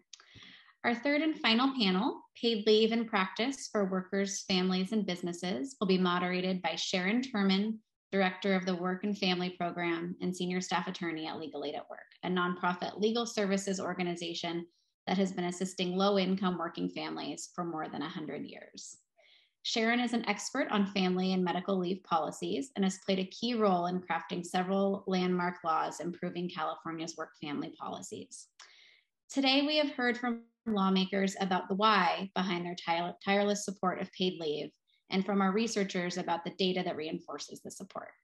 We're now going to turn our attention to where the rubber meets the road, the real life implications of California's paid leave program on workers, on families, on businesses, on communities.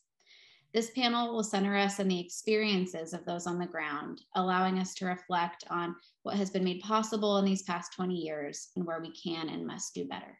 Take it away, Sharon. Thank you, Alex. At Legal Aid at Work, we hear firsthand how vital paid leave is for working families because we hear from over 1,000 Californians every year on our Work and Family Helpline who need leave to care for themselves or their loved ones. Their stories have inspired us to push for equitable, accessible paid leave, especially for lower paid and marginalized workers. Our clients' experiences are not unique. Every one of us at some point in our lives will either need care or need to provide care to someone we love. Caring for each other is part of being human, and no one should have to risk their economic stability to welcome a new child or be with an ailing family member. In this panel, we will hear from workers, advocates, and businesses who will share their perspectives about how important paid family leave is in practice, and about the work we still have to do to ensure that all families can benefit. We're honored to have 5 outstanding panelists with us today. Jerry Sandoval-Neri is a proud member of Parent Voices, a parent-led grassroots organizing effort fighting to make quality childcare accessible and affordable for all families. Jerry's also a proud member of the California Work and Family Coalition, and his experiences with paid leave as a new dad inspired him to become a paid leave advocate. Mary Ignatius is the statewide organizer of Parent Voices. She also is a mom who benefited from paid family leave twice after giving birth to her 2 sons. She's grateful to the many organizations who fought to pass it and inspired by the parent leaders who continue to fight for its improvements. Dr. Donna Benton is the president of the Association of California Caregiver Resource Centers. She has worked in the field of aging for over 30 years, and her volunteer experience with the Gray Panthers in high school inspired her career as an advocate for improving how we all view the natural process of aging. Kirk Vartan is a New York native and co-owner, co-founder, and general manager of a Slice of New York pizza shop in Santa Clara and Sunnyvale. In 2017, Kirk turned both shops into the South Bay's first retail employee-owned worker cooperative. Kirk is a small business majority network member and spends much of his time educating local, state, and federal officials. And finally, Jenna Johnson is the president of Patagonia's apparel and equipment business, working to advance Patagonia's mission to save our home planet by bringing environmental stewardship to the company's technical innovation. She has an executive MBA from the University of Washington, and her roles as a rock climber, wife, and mother of 2 keep her grounded, living simply and optimistic for a more environmentally just future. Jerry, I'm going to start with you. Can you share a bit about your experience with paid leave and how it impacted you and your family? And also, why did it lead you to advocate for improvements to the program? Thank you very much, Sharon. And first of all, thanks everybody here for allowing me to speak a little about my experience. Yes, I am a member of Parent Voices as well as California Work and Coalition. But most importantly, I am a proud parent. And when my child was born, I went through that paid leave experience where, first of all, I had no idea I could take it as a male parent. I always understood it was a benefit for the mother, which in my head, it was understandable. But when somebody told me that I had that right as well, because I was paying taxes, then I tried and attempted to take paid leave. So I ended up going through it. But when I first got my first paycheck, I realized that it wasn't enough. I only got 60% of my paid, and I was already struggling with 100% of my paid as it was. So you can understand that if I only got 60%, it was going to be a really hardship on my experience with it. And I was heartbroken because I had to return back to work, especially because I was very excited to when I got to meet my newborn, and I had to leave her home. Didn't get a chance to take the full paid leave because obvious reasons that I just mentioned. So it was really a struggle at that point for me. I do believe that we need to extend it for sure, just because I'm not the only one. I feel like I had it very easy, but I believe there are people out there who are struggling way more than I do. So I thought that I had it made, as a male parent, going to work and working for my family, and then realizing that I was not going to make it with 60%. It was crazy. So I became an advocate for obvious reasons, going through it, then experiencing the bads of it, and I realized that I had the opportunity to do something about it when I joined Parent Voices. Then after that, I joined California Working Family Coalition.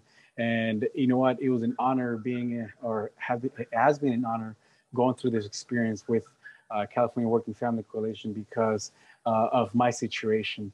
I'm not here to speak about just myself, but I speak for the community out there. The people that can take advantage of this are those who make money to save money. And the people who struggle with, like me, have no choice but to stay working.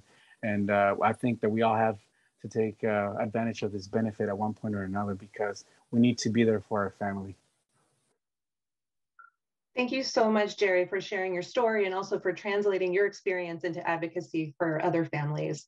Mary, I'm going to go to you next. I know you advocate for families in your professional life, but you also took paid family leave after both your children were born. So can you share about your experience and what it meant for you and your family that you were able to take paid family leave? Yeah, thank you.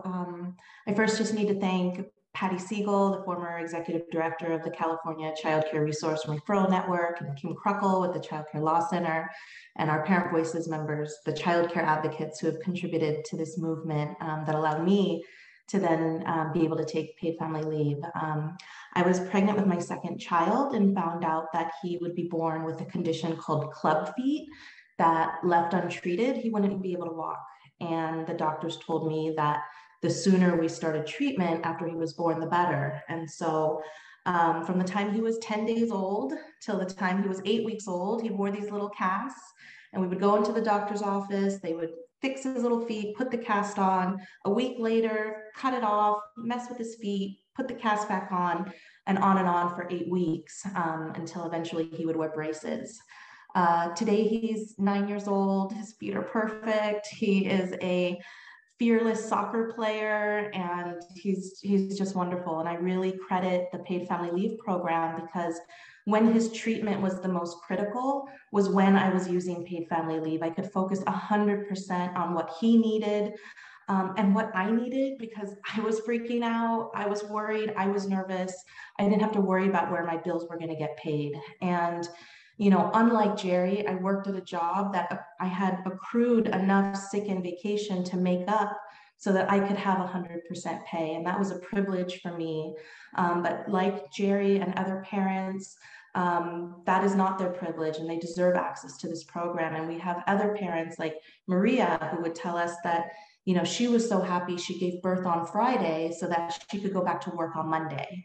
Or Jasmine, who was so happy she gave birth at night so that the next day she could finish her college final. And so for too many families in Parent Voices, accessing a program they pay into is still so far removed from what they think is possible. And so that's why we're part of the coalition. We fight for those moms. We celebrate paid family leave, but we celebrate it by working harder to make it accessible to all. So, and we need the governor to sign SB 951.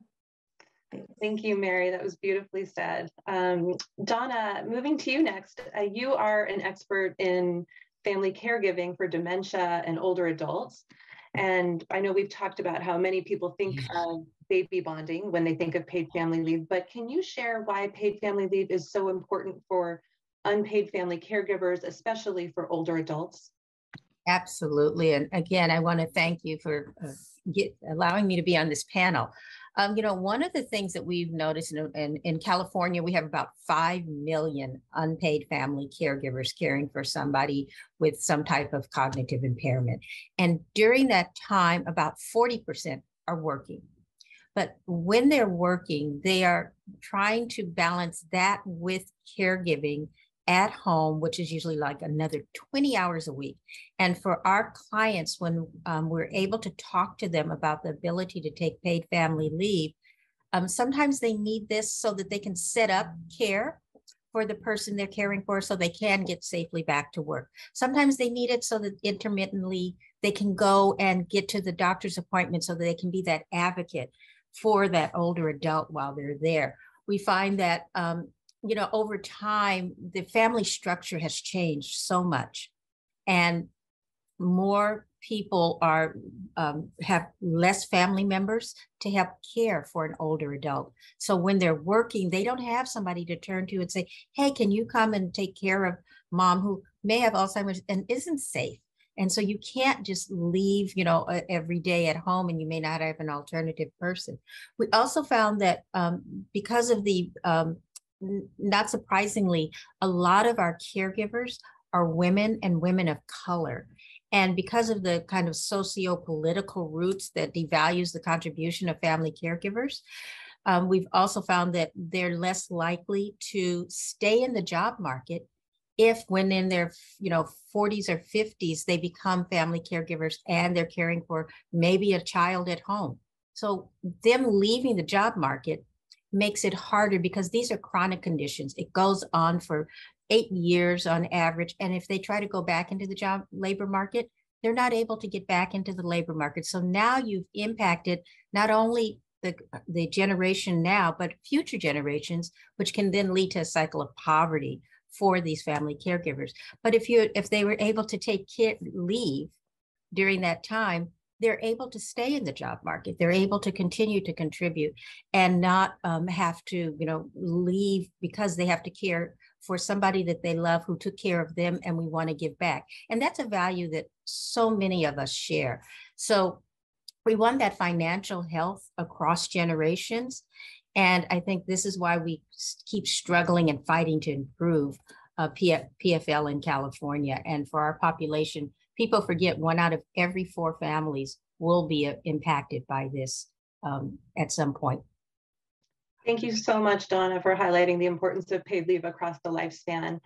I am now excited to move to 2 amazing business representatives. And I want to say, I know that Senator Jackson had spoken earlier about how historically there have been some parts of the business community who have been in opposition to these programs. But I want to say that we have immense gratitude for businesses like A Slice of New York, like Patagonia, like the Bay Area Council's folks, and so many others who really break the mold and support their workforce and understand the benefits of these programs for both workers and employers. So I'm going to you next, Kirk. I want to ask you, as a small business owner, how do you see paid family leave supporting businesses like yours?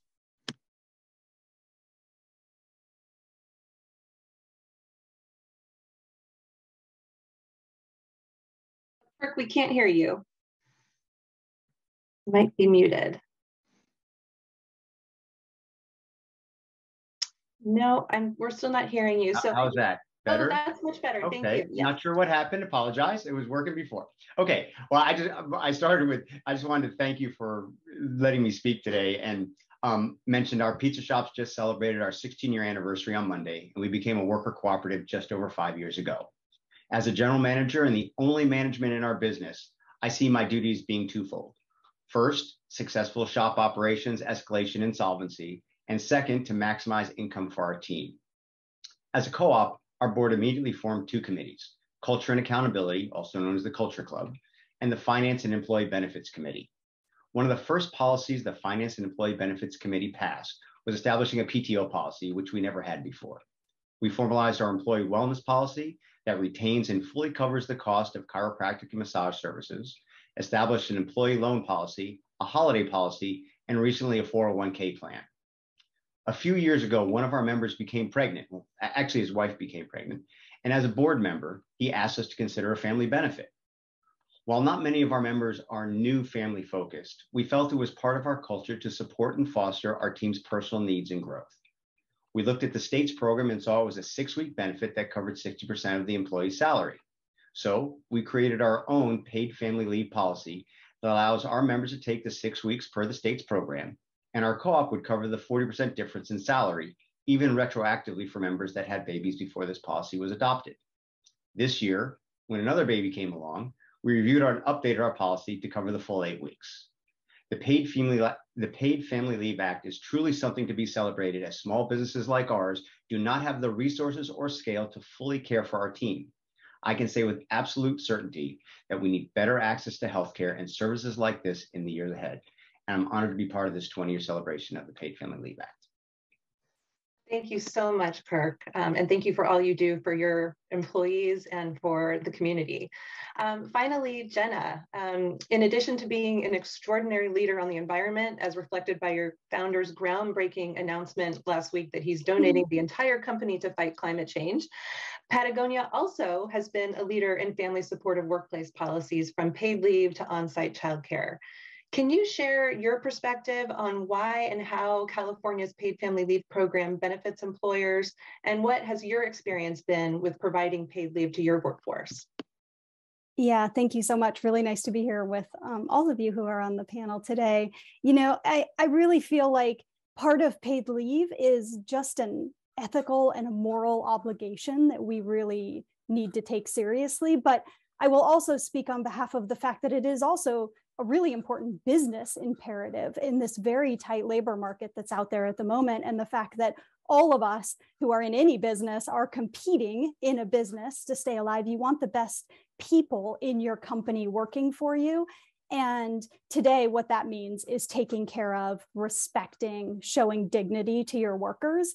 And so these support systems become absolutely fundamental to how you can run a successful business. And we have certainly proved that over time. I'll say, Sharon, I'm really grateful for you for kind of the kind words that you said about those of us who have been in this for a while and have provided really strong support systems for our workers. And yet I often say that it pains me to hear when people say that, because I truly don't want that to be a competitive advantage of Patagonia. I want that not for us to be an exception or unusual or exceptional, but we should be the norm. What we're providing to our workers is truly just a sense of dignity and respect and honor for our workers, and the fact that they have lives and the ability to create really powerful support systems that honor that is so important.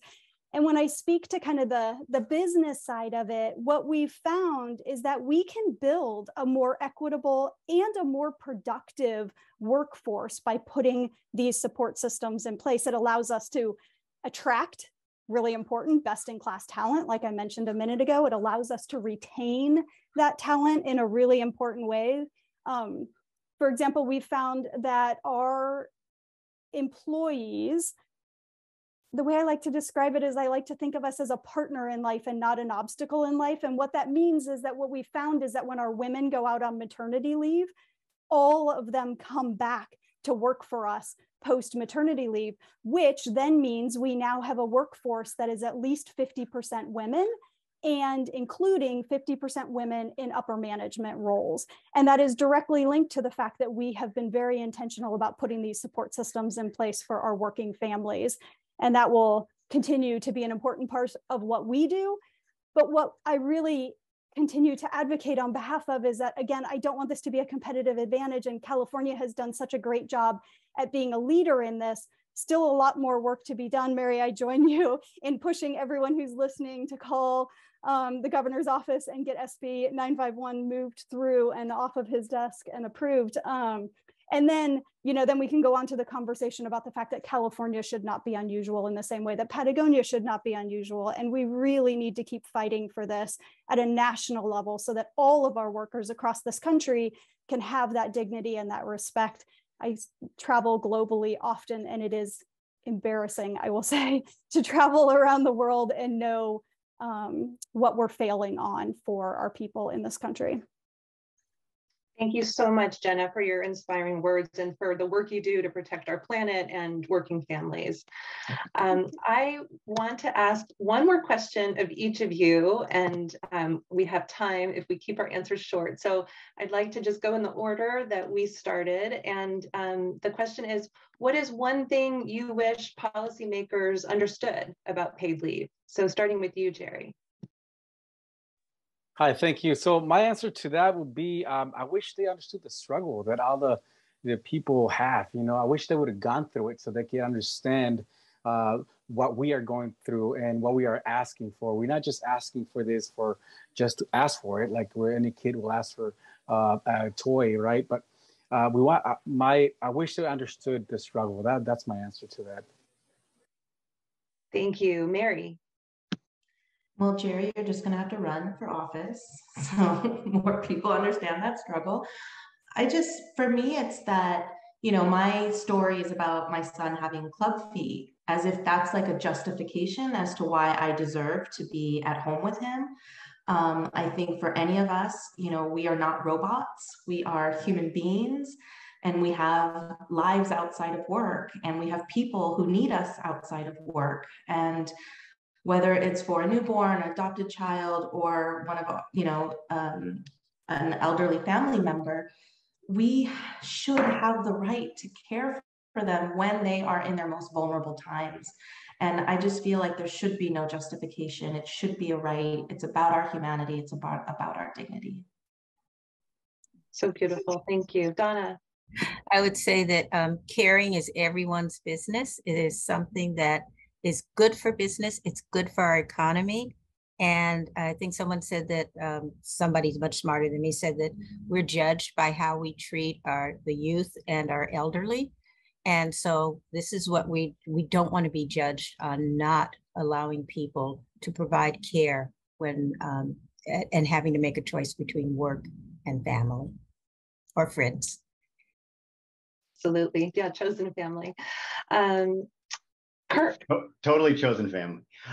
Anything we can do that enables small businesses to care for their team is critical. There are many daily struggles, especially in businesses like ours that are physically demanding. Having programs like paid family leave to provide salary replacement to employees that are starting a family or caring for existing family members is a huge benefit and one we could not do on our own. I fully support legislation and programs that provide essential coverages to lost income, including current bills like SB 951 that would grow salary coverage to 90%. My key message for policymakers is this: taking time to build a successful family without worrying about losing hours and income at work, a high risk in one's ability to pay for the cost of the very family they are building, is critical for the sanity of all workers in every small business. And I hope you will continue to fund, embrace, and expand this program. I love that. And finally, Jenna. Yeah, I agree with all of my co-panelists. And I think I would just complement it from a business point of view and saying that we have proven, and I believe very strongly, that these programs pay for themselves. So a lot of the concern is around the cost of them. But we've spoken to just a few of the many elements in which in ways that we actually get back what we put into these types of programs in spades. And so when we look around the world, many others have led much farther than we have in proving that that's true. And so we have lots of examples that we can learn from in order to do this in a smart and responsible way. Thank you to Jerry, Mary, Donna, Kirk, and Jenna for sharing your insights and for being an inspiration to all of us in the work that you do. And on behalf of the co-hosts of today's event, I want to thank all of our distinguished speakers and paid leave champions for being a part of this celebration. We've heard today about the wide-ranging benefits of paid leave for workers and employers, and about the tireless work by legislative leaders and advocates over the past 2 decades to make California's paid leave program more inclusive and responsive to the needs of all families, especially low-paid workers, Black and Brown, immigrant, and LGBTQ+ communities. Because of this advocacy, millions of Californians have been able to take leave to welcome a new child or tend to ill family members without losing their full pay. Paid leave has improved the health of our families, businesses, and communities. I also want to underscore that our work here isn't done. Legal Aid at Work, the California Work and Family Coalition, and so many of the folks here today are hard at work to make sure Californians know about and can use the benefits they're entitled to. We're also hard at work to strengthen the program so that more people have access to paid leave, including through improvements like Senator DeRosso's SB 951, which is currently sitting on Governor Newsom's desk.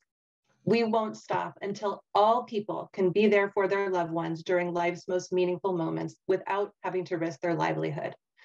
Thank you for being with us today, and we invite you to join us as we continue to advocate for better protections both in California and nationally. We look forward to celebrating even more progress in the years to come in achieving equitable paid leave for all.